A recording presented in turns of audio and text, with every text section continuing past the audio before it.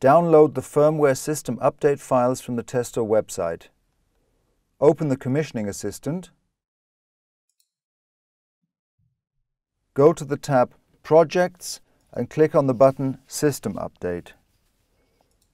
Select the folder where you've unpacked the firmware system update files. Click on OK. The update files are now loaded into the base. Click on OK to end the Commissioning Assistant and restart the base. After the base restarts, its firmware is updated. The update of the other components takes a little time. In order to check the completion of the update, go to the tab System and click on a component. Here you can see the current firmware status.